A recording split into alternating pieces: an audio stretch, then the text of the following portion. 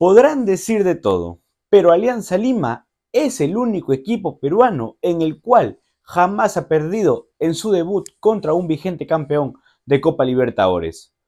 Amigos del Futbolero Perú, yo soy Aliancista y se dice mucho de Alianza Lima en torneos internacionales. Lo único que voy a decir es que para jugar torneos internacionales hay que clasificarse. Y no solamente eso, sino que hay que dar la cara, y Alianza Lima en su debut contra vigentes campeones de Copa Libertadores siempre ha sacado resultados positivos. Y es que ya sea un empate o una victoria en el caso de Estudiantes de La Plata, el cuadro blanquiazul es experto en arruinar la fiesta a los campeones de la Copa Libertadores. Y es que sí, Alianza Lima tiene un buen récord y los récords hay que darlos. ¿Sabe por qué? Porque realmente los récords malos están creados por otros equipos para equipos que no dan la talla, equipos que están creados por equipos que no están a la altura, y por eso siempre ellos empiezan a hablar de las malas rachas. Por eso es que siempre hablan de Alianza Lima, pero de lo bueno jamás sale a la luz. Y lo bueno es que Alianza Lima es el único equipo peruano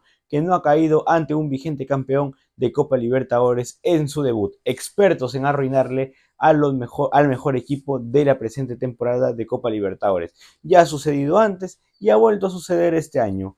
Qué grande que es el cuadro blanquiazul, porque siempre ha dado la talla cuando de vigentes campeones se tratan. Ahora, se podrá decir mucho. ¿Por qué? Porque se la pasaron hablando por todos lados de que Flumi había traído su equipo C, su equipo de reserva, un equipo muy malo. Oigan, muchachos, de verdad que es una locura lo que están diciendo y completamente desmeritando un empate que fácilmente pudo haber sido un gol. Que sí, que el ratoneo, que Alianza Lima jugó para atrás. ¿Cómo se les ocurre pensar en algún momento de su cabecita de que Alianza podría jugarle de tú a Flumi? Obviamente que tenías que ganarle desde lo táctico, y eso es lo que sucedió. Alianza Lima contra Flumi salió a jugar un partido muy distinto, porque no estaba enfrentándose a los chancas, estaba enfrentándose al vigente campeón de Copa Libertadores. Y también decían que el equipo de Flumi es el equipo tercero, es la reserva, son jugadores de los mejores.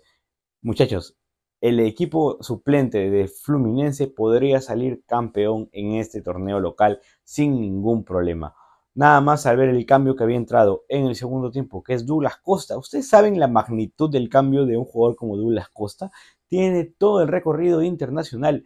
Equipos como los Ángeles de Galaxy, Bayern Múnich,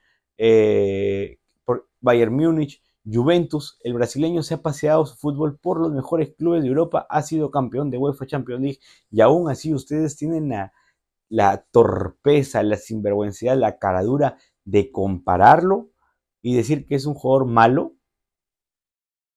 Me parece una locura realmente y un desmerecimiento completo para el cuadro blanquiazul, que hizo un gran partido contra Fluminense.